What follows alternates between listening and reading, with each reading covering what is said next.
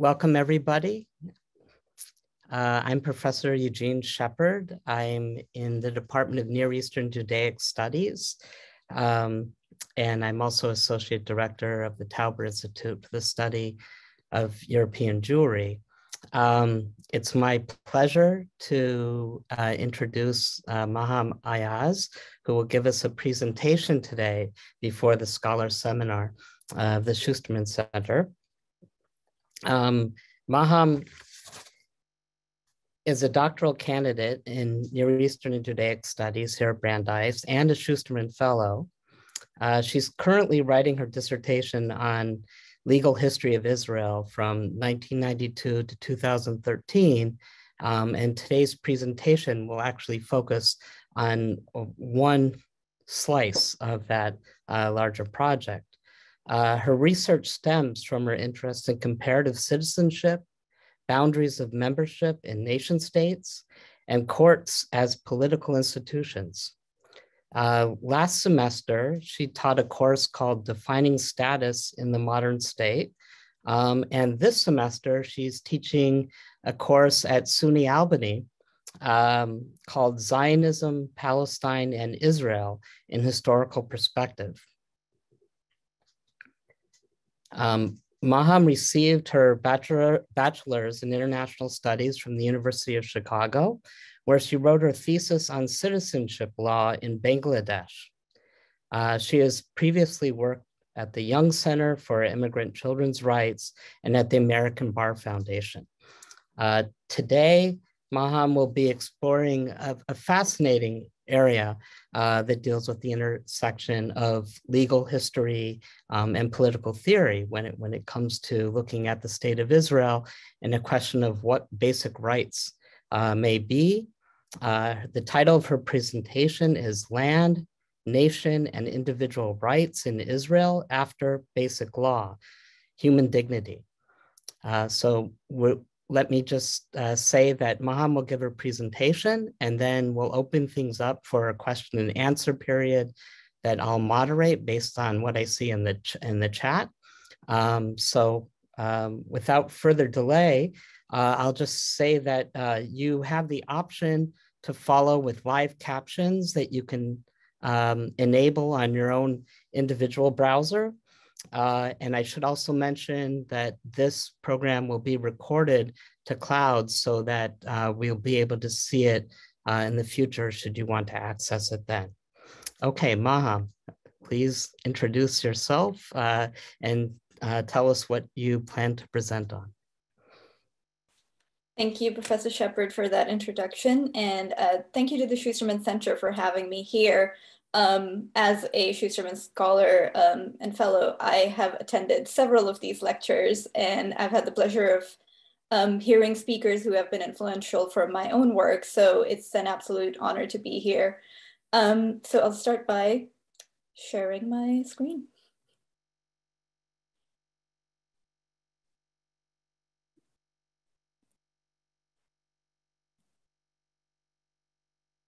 Right, so today I'm presenting on land, nation, individual rights in Israel from 92 to 2013. To put this in context of what I do in general, how I got here, I didn't start off with an interest specifically in land.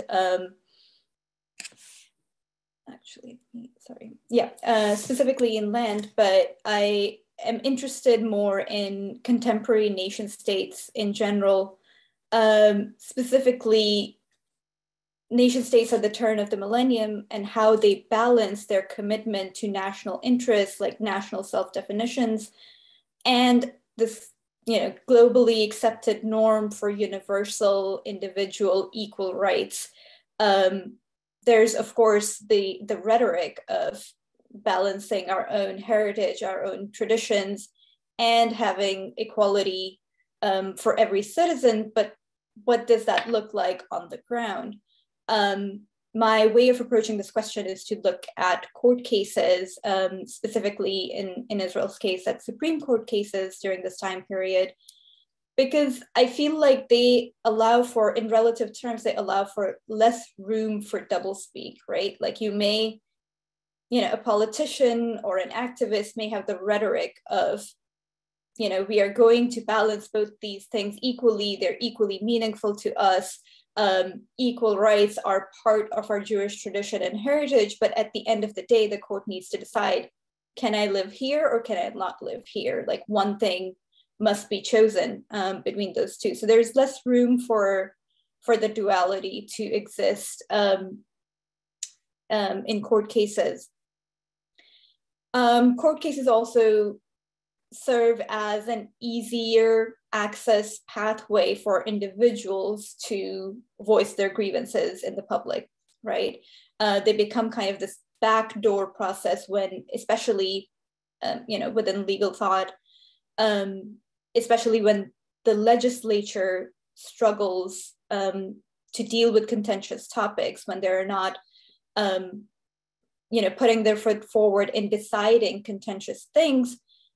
The court can step up to fill some of those gaps. So it becomes an easier pathway for individuals to approach the state. My topic covers legal history from 92 to 2013. I look at Supreme Court cases that cite the Basic Law for Human Dignity, which was introduced in 1992, to see how these individuals, both national citizens, non-national citizens, how do they utilize this basic law in approaching the state? What are common topics? What are themes that come up? And I notice land as one of the common and recurring topics that comes back in these court cases. So that is the piece I will talk about today.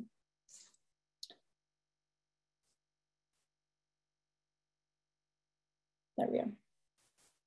So before we get into the specific court cases that come up, I realized I needed to clarify this conceptual, connect the dot from property rights to ideological concepts of audits. There's, of course, a large body of literature on land and the nation, how concepts of the soil, of the motherland, fatherland, what have you, go into fundamental conceptions of what the nation is and how the nation sees itself. Specifically for Israel, of course, the purchasing of land, the establishment of settlements, the ideological value of Zion is part of Zionism from the very beginning.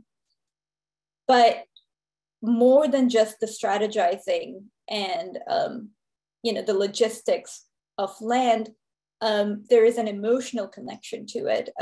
It's detailed, for example, in Boaz Newman's work, Land and Desire in Early Zionism, where he explains this almost like visceral need for people to work on the land, redeem it through labor, to walk the land, to name it, to make it their own. There's definitely something beyond just the logistics, beyond just property, that makes it part of what the nation is. Omar Bartov from Brown, his new edited volume, brings this concept into a conversation with the Israel-Palestinian conflict by explaining, how both sides look at land at the same time, whether that has to do with education, again, demographics, theology, and so on. So in all these different fields, it's a well-established idea that land is a part of the nation, especially when it comes to Israel and Zionism. So when I look at the court cases, Supreme Court cases from 92 to 2013, and I focus in on land, the cases I'm actually seeing are property rights, real estate, inheritance, maybe construction, road work, and so on. It's compared to the grandeur of land, it's kind of boring, right? It's very mundane, it's this worldly. It's not this sacred whole as Haaretz is conceptualized. It's bits and pieces. It's very technical, like, why is your garden wall 2 feet into my land, I'm going to take you to court. There's bickering in court cases. That is an actual case that made it to the Supreme Court. What does that garden wall tell us about the nation or the relationship between land and the nation? Well, not much on its own, right? But when you take 30 of those cases, 30 instances of people going to all the way to the Supreme Court, citing the basic law of human dignity, claiming some kind of individual rights violation, and pushing back against the state, that's when you start to get a pattern. That's when you start to see how the nation approaches the state in relation to the land. And that's when you start to see certain underlying factors which affects which kinds of cases are even brought to the court. So this is something I wasn't expecting when I went in to look at the data. It's just like, okay, the basic law protects individual rights. There will be some kind of pushback, but this stark contrast that appears when you look at what kind of cases are even brought to the court, that was wholly unexpected, and I will talk about that in a minute. So just to go over the basic law for human dignity and liberty, passed in 1992, and what that adds to this conversation and why I choose that as my starting point. So the first article was actually added in 94, but essentially, I'll need to move the video to look at it. But essentially it says, fundamental human rights in Israel are founded upon recognition of the value of the human being, the sanctity of human life, and the principles that all persons are free, etc. The original first article, which now got bumped to 1A in 94, the original article said, the purpose of this basic law is to protect human dignity and liberty in order to establish in a basic law the values of the state of Israel as a Jewish and democratic state. So what does this add? How does this change the landscape? Of course, it's not like Israel didn't have protections for individual rights before this time. They're, mentioned as early as the Declaration of Independence. It's a core part of the state. But also it doesn't quite undo the nationalist nature of the state. In fact, it reinforces it in the same breath as it protects the individual rights. So what does it add? I choose this as a starting point because it's the basic law ends up serving as an effective tool that the individual can wield to approach the state, right? And I want to see how this tool is being utilized in the first decade or so of its usage, first 2 decades of its usage. Being part of the basic law allows people to use it not just for themselves, but to push back against administrative decisions, against government decisions, in a more systemic way than they could before. And what I learned by looking at these court cases is that they're utilized very differently by members of what I call members of the nation versus non-members of the nation, right? By utilized differently, I don't mean to say that the Supreme Court itself is somehow being unfair or is interpreting it differently for different groups. No, it affects what kind of cases are even brought to the Supreme Court, what kind of cases they're being asked to deliberate on. And from there, of course, you get different interpretations of the law based on the questions being asked, right? So this link between land and the nation state, as we talked about, that is part of the foundation of the country. It's part of the pioneering spirit beyond just what is written in the law. It necessitates that when the non-nationals asked for property rights, citing the basic law of human dignity, taking the case as far as the Supreme Court and pushing back usually against some kind of administrative or systemic decision, they are forced to engage with that relationship. The nation, on the other hand, doesn't quite have to do that. They don't have anything to prove. They approach the state, they approach the Supreme Court in terms of land and individual rights wholly differently. They ask for better rights. They negotiate with the state. So one example of the types of cases that I see recurring in this data set is cases having to do with expropriation. So to give you an idea of the scale, if I sort it down with all my filters and I look at just real estate cases, and of course, land is more than real estate, and I include those as well. But in just real estate cases, 8 out of the 12 cases have to do with expropriation. One of them is an appeal, but 7 out of 11 have to do with expropriation. And for all these cases, the state legally expropriated the land, compensated the people, and they came back to the court anyway to ask for better compensation. So they're not asking for rights or benefits as a baseline, they're asking for better rights and benefits. What they have gotten is not enough. They're able to approach the state as equals, sitting at the same negotiation table and able to say, no, my land, the amount of compensation I got isn't sufficient for the land I gave, or the public purpose for which my land was expropriated is now ended. Therefore, I'm asking for it back, or I need to be compensated more because it was expropriated unduly, like the purpose for it has ended. Or they're questioning whether preemptive expropriation is allowed because the plans are underway, but it's not quite ready yet. There's even cases of, well, my land got expropriated 10, 15 years ago and it's still not used. Should I get it back?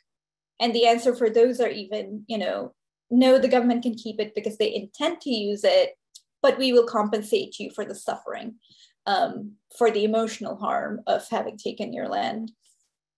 So the citizens in this case are usually Jewish nationals of the state. They're approaching the Supreme Court as equals. They're pushing back for their rights. They're negotiating for better. On the other hand, non-nationals have fewer cases, much fewer, which makes sense. They make up a much smaller percentage of the state, so it's proportionate. But those cases are so much more popular. They are, generally well known. They're written about it in international press, like international NGOs get involved. Local rights organizations get involved, and so on, because they're being proposed by the non-nationals, they end up having to engage with this relationship between the nation and the land, right? They are not pushing back on, well, I can live here, but I want more. They are saying, can I live here? These are the cases that cross that line from property rights to Haaretz. These are the ones that have to engage with the values and boundaries, conceptual and literal boundaries of the relationship between nation and land. So one of the cases that's possibly the most well-known one here is the Qadan case, where the Qadan family, which is an Arab family, pushed back against not being allowed to live in the Katsir settlement. So the Katsir settlement was built under the aegis of the JNF, which got its lands from the Israel Lands Administration. So there's this chain of command that leads back to the state, right? The cases eventually decided in their favor that yes, they should be allowed to live where they live. But what is interesting here for our purposes is that even as the petitioners are saying, okay, this is blatant discrimination, they're simply saying that by virtue of us not being Jews, we aren't allowed to live here. They go through pains to explain that they're not challenging the nation, that they're not challenging the settlement project, that they are not looking to undo the history of the settlement project. They recognize the roots of the country and so on and so forth. And they repeatedly ask for a forward-looking decision, that this is, yes, we have gotten where we are right now, but in the future, we can do something else that,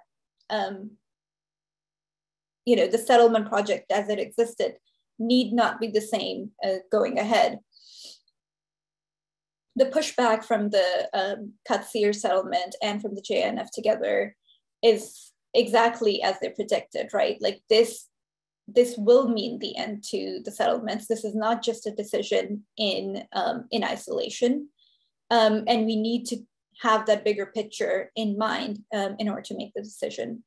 The court still decides in their favor, but similarly, they go back to what the petitioners claimed and say, no, we are deciding it in this case for this settlement for these people, but that doesn't mean that this is the bigger picture all around.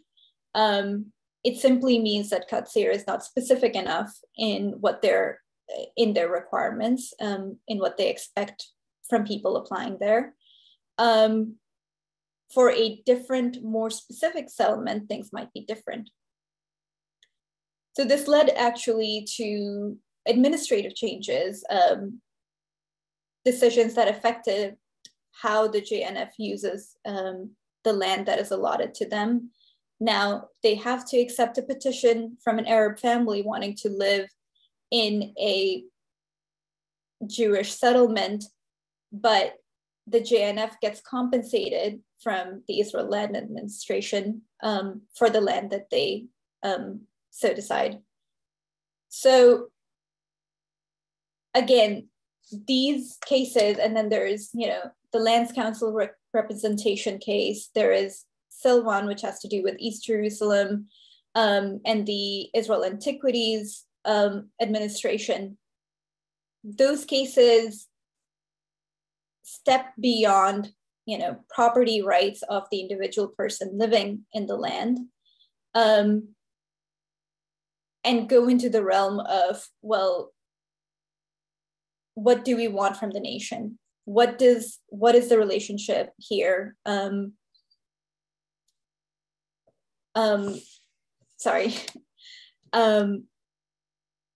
What do we want the future to look like? Not so much necessarily how settlements have been in the past.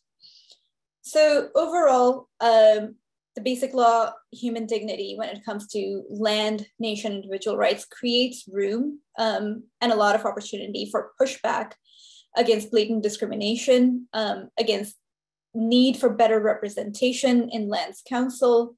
It serves as a tool for the individual to approach the state and claim better rights, but there is an underlying context. There is kind of an unspoken story here about who is even approaching the state and how are they approaching it, which cases become popular and why. The expropriation cases outnumber anything else, but they're not the ones that make the news because they're so mundane, but they explain the relationship that the nation has. They're able to approach the state in more equal terms and push back against it. So I'm going to pause there because I didn't want to get into all of the specific cases here. but if anyone has questions about them, I am here to answer them. So thank you. Thank you, Maham. I was wondering, before I get to some of the questions in the chat, if you could provide some of the contours, the political, juridical contours, as to why you're looking at this period in particular of 92 through 2013. And within that context, can you give us a larger sense of what it means for Israel, the state of Israel, that claims to be a constitutional democracy and has an uncodified constitution?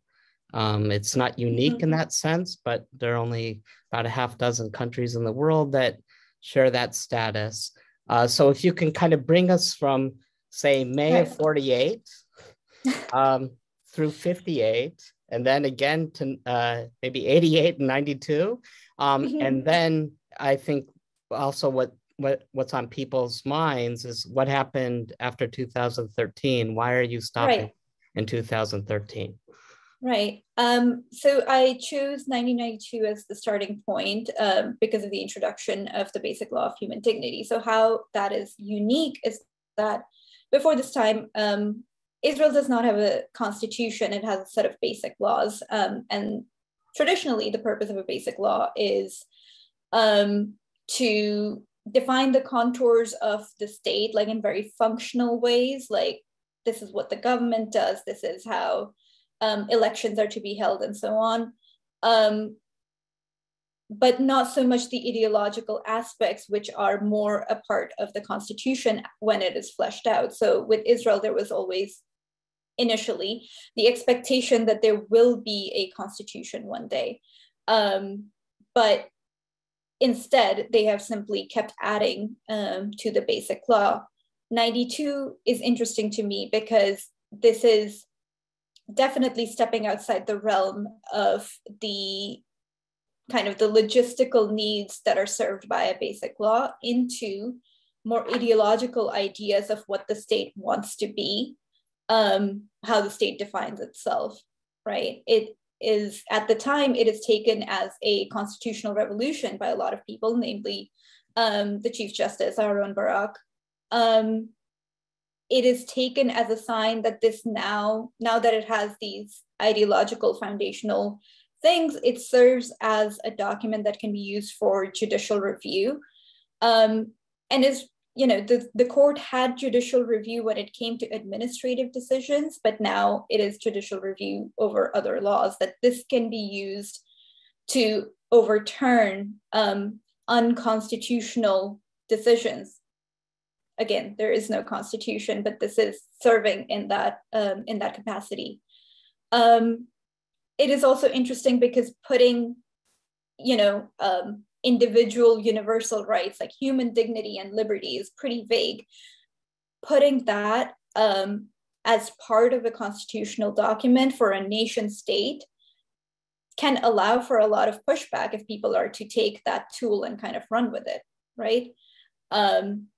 It now means the individual can stand their ground against national ideals, against national rulings, and have a constitutional law behind them to support them.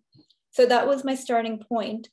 I stopped in 2013 because at this point we have workable drafts of the 2018 nation state law that are already being debated in court. And I thought making it too recent was a little tricky for my purpose because, the court cases take years and years to be decided. So I'm not sure I could say that I'm offering a legal history up to 2020 when the cases that were brought to the court in 2020 haven't been decided yet, right? So by 2013, I can say, yes, I've covered the ground that I claim to cover. And the introduction of the nation state law, once again, changes the realm because now you have the same kind of ideological tool that can be used by the nations and communal groups to push back in the same way. Wonderful. Okay, so let me give you some questions that come up in the chat. One person asks if there are differences in non-member categories of Palestinian Israeli citizens versus Palestinian Jerusalemites, for example. Yes, there are. I mean, of course, there are. For the cases that I have seen during this time, you might have noticed I mentioned Silwan as one of the cases, which is a neighborhood in East Jerusalem where you have both a Palestinian population living locally and the city of David. So the pushback is from the residents of the area saying that this excavation project impinges on our property rights, right? The case in itself is fairly straightforward to decide because they're claiming property damage and there is not enough evidence of property damage. But again, the unspoken story, the underlying narrative is that land is not just property rights, land is history, land is narrative. In their case, their stance is weakened by the fact that they were under different sovereign realms, legal realms over time. So the Israel Antiquities Administration says, well, the land was declared a national park back in 1944. The state didn't exist in 1944. The particular land you're talking about went through British control, then went through Jordanian control, and is now under Israeli control. And somehow we kind of skip all that history to say the land was declared a national park, therefore we have every right to work here. And so the rhetoric of the nation as whole, as complete, kind of crosses the line from just being wordplay to now being legal reality. It's like those middle years didn't happen. And the status of the particular houses is also under question because they're unregistered, and so on. So there is a big difference in what happens in East Jerusalem. I'm not going into West Bank, that is a different legal realm entirely. But that is very different than the Qadan case, where people are, the Arab citizens are able to say, look, we are law-abiding citizens, like here, we just want to live here. It's almost like a assimilation, narrative of, we are honorable, law-abiding, and there is no reason we shouldn't be allowed to be here. Professor Mirsky asked about the distinction that's out there in the literature between ethnic and civic nationalism. Do you see your work as kind of complicating this dichotomy? Yeah, absolutely. I didn't go into this looking for, what is the difference between how the nation versus non-national. It's just what the data showed me, right? Like you look at 12 cases and 10 of them are just complaining about not getting enough money for their land, right? And it's very different than the cases that come to mind that become very popular. There is, of course, like its own, complicated literature on ethnocracy. Or Yiftachel writes a lot about land and ethnocracy. I didn't even get into the Bedouin cases, which happened a little after my time period, but he writes about them.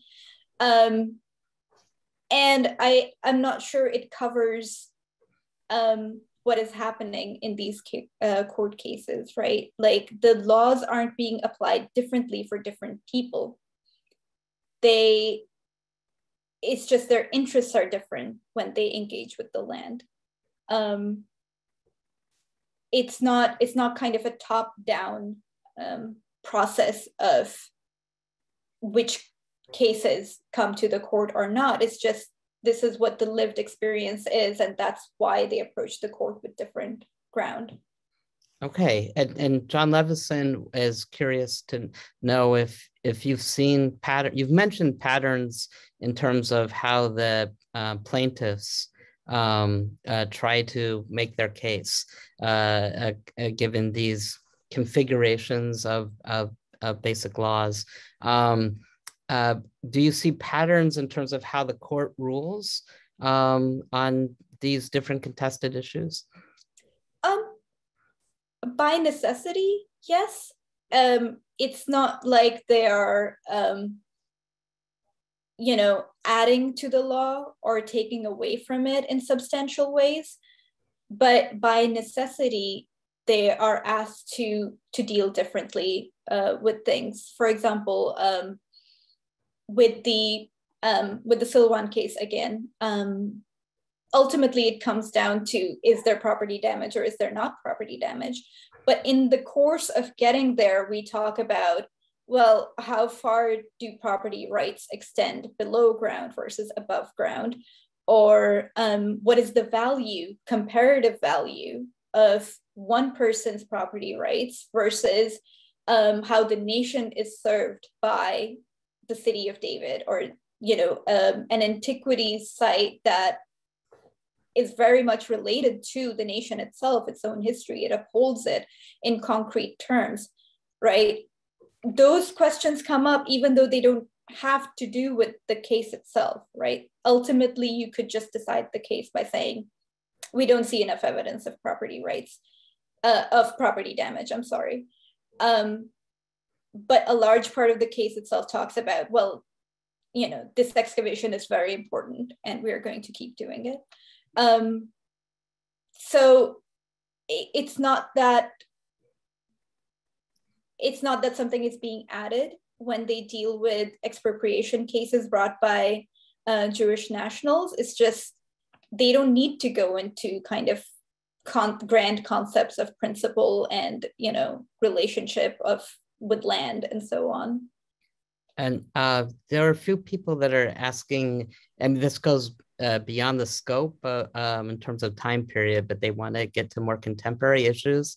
If your study leads you to recognize anything familiar or unfamiliar in either cases, like what's in terms of Sheikh Jarrah, or Shana Weiss asks, what about kind of contested places like Givat Amal Bet in Tel Aviv, which deals with Jewish members, Mizrahim.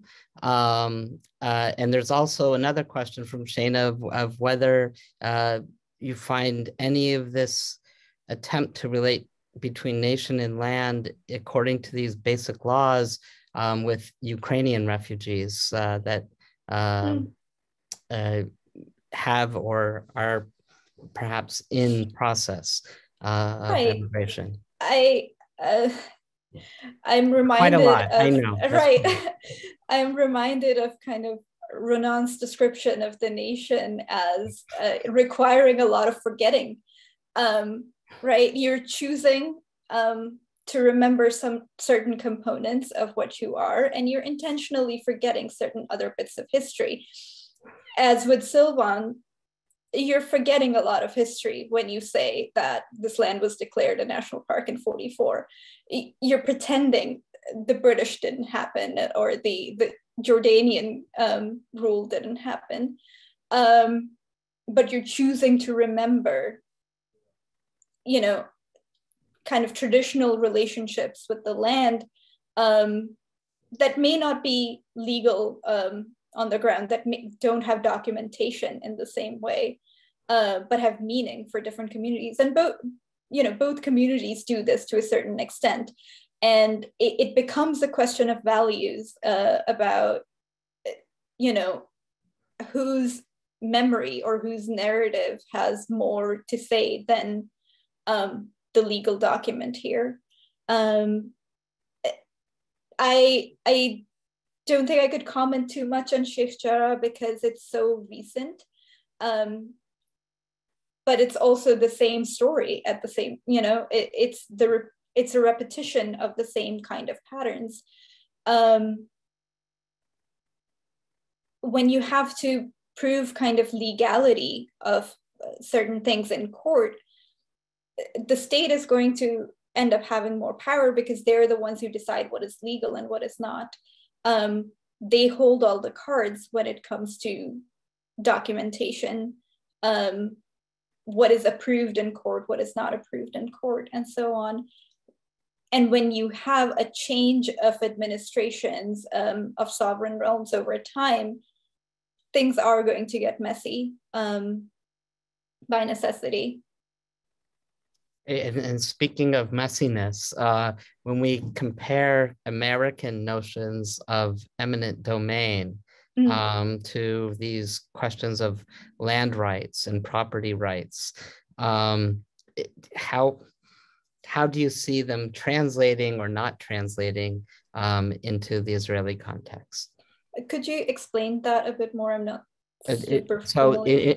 So this is from Mitchell Cohen. I assume in terms of the state's right to declare eminent domain over any piece of private property that relates to a public or state, strong state interest, they can override private property rights. Right. Do you see that translating into your cases that you're looking at? Right. I don't know the US laws on it, actually, but Israel has a strong, the expropriation is very, I wouldn't say easy, but like legally, it's a strong case for the state to make. They even go so far in a couple of cases to say, well, the land was leased by us in the first place, and it's not like you own it. The state owns all the land effectively, right? So when Israel says we're expropriating the land, half the time they're saying we're canceling your lease, and we're going to compensate you for it. But that is an argument they're able to make in court, that even if we're taking the land, say preemptively, it is an urgent need, and we are going to continue this. Or in some cases, workers like a kibbutz brought up a claim that they've been working this land for this many years. That must mean that they own it. And the state says, well, no, like even if it's a long-term lease, at the end of the lease, you don't own the land. I would think that is very different than the American context, but even if there is room for expropriation in the US, it's doesn't compare with what Israel can do. And one of your fellow dissertators wants you to step back and say, no, what is your real contribution to the understanding of legal history in these cases that you're looking at? I was surprised. I think when we think about this time period and we think of land and individual rights, like if you know the area, you would think of Kadan, you would think of Silwan, right? Like those are the popular cases that come to mind because those are the ones that engage with, this line between nation and land that we're talking about. But that's not the majority of the cases. The majority of the cases are mundane complaints by the nationals asking for better rights. The basic law is an important tool that creates a lot of opportunities for the non-nationals to push back against discrimination. But it's also a well-utilized tool by the nationals to simply argue for even better rights, right? The distinction here is that one side is asking for can I live here? Whereas the other side is asking for, I should get better than what I have been offered, right? Can you give us a one or two examples of how that kind of asymmetry is working in terms of how the these, in the cases you're looking at, how the national claims to land and property rights, it tries to expand and make more robust their claims to areas in the cases that you're looking at. Right.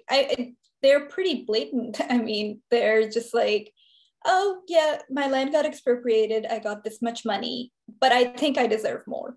It's very cut and dry. Or my land got expropriated, but it hasn't been used in 10 years. So really I should get it back. And the court might agree with them actually and say, sure, yes, correct. Or if the government agency has an intention to use it, the court might say, we're going to keep the land, but we recognize that you have suffered and therefore you will be compensated more. Or we recognize and therefore you'll be compensated and the state will be required to cover legal fees and so on.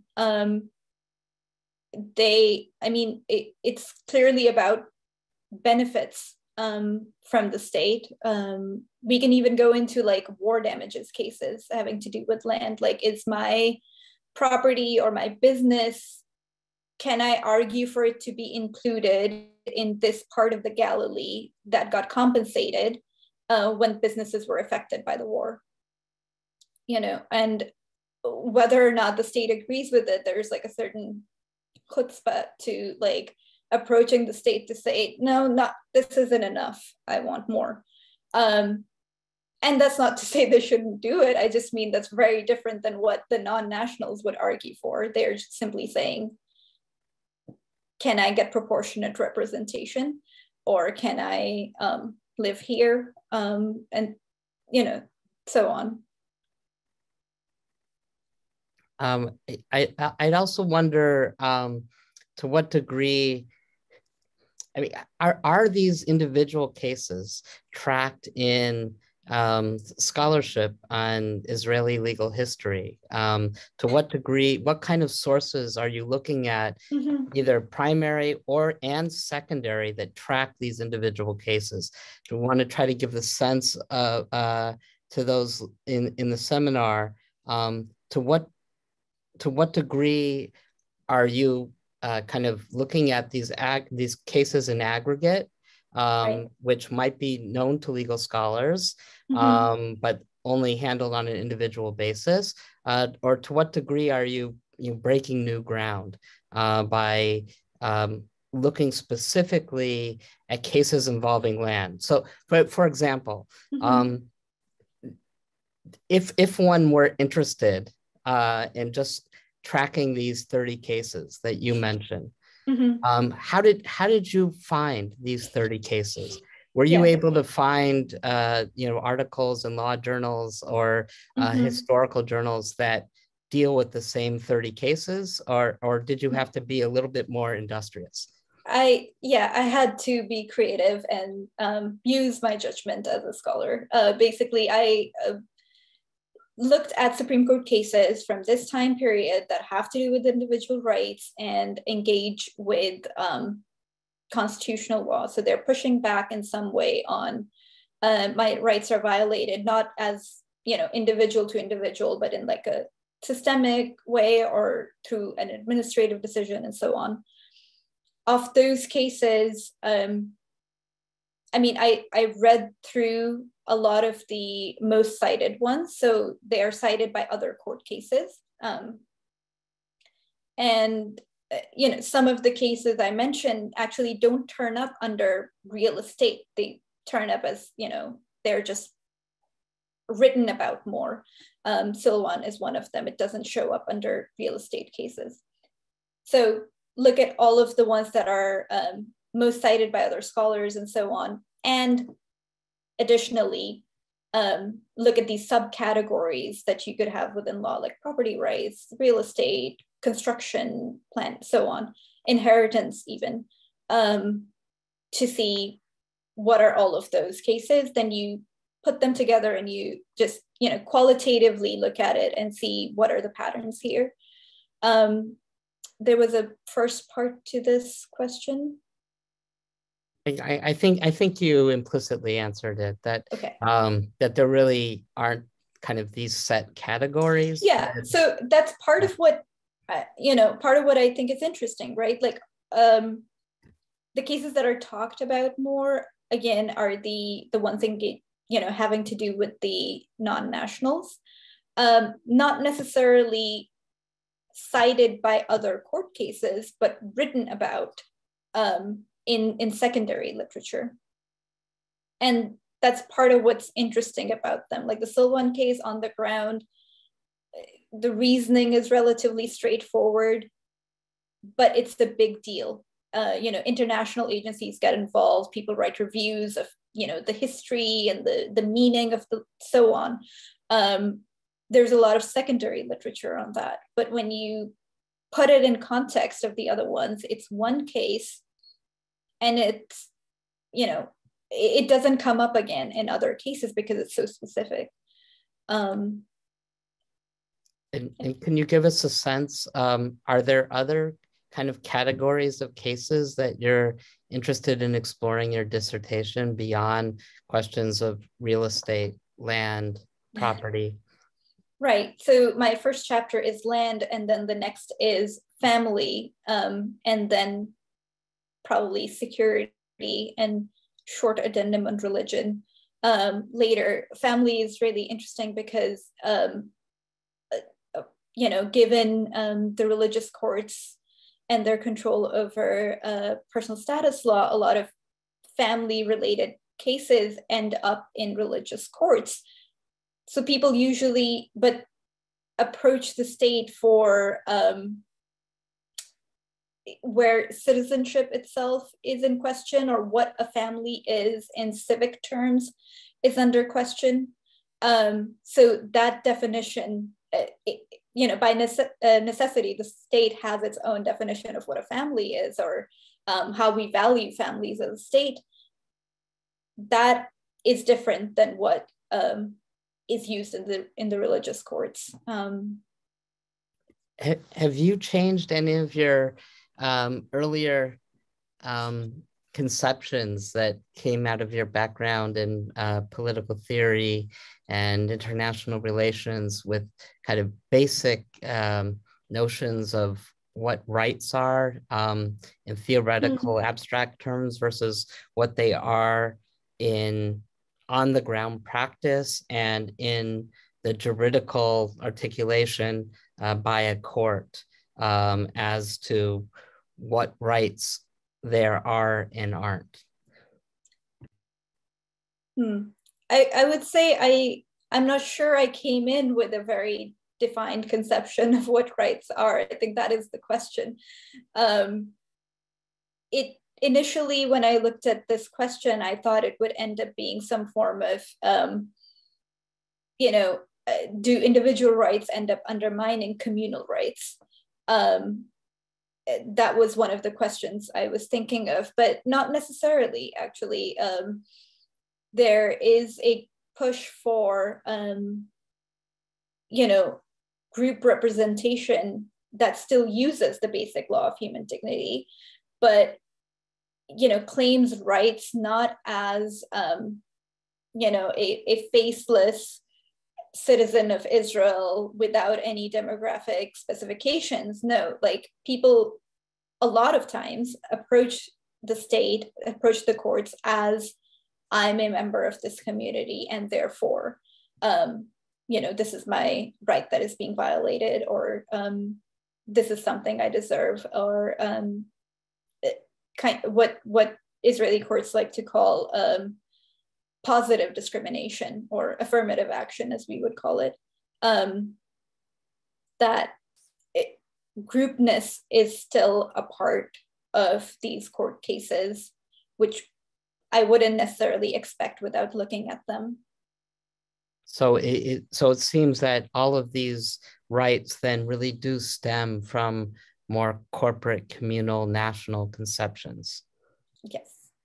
Yes. Even though they might be prefaced in universal terms of right. Basic laws of human dignity and liberty. Right. Okay, wonderful. Well, Maham, I thank you for your wonderful presentation. I'm Thank sure you. everyone that listened can't wait to see the dissertation Me completed too. and then published as a book.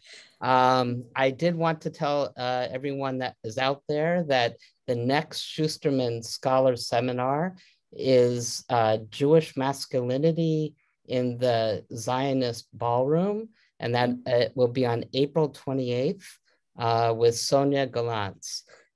So on behalf of my colleagues at the Schusterman Institute, I thank you all for joining us in this wonderful presentation.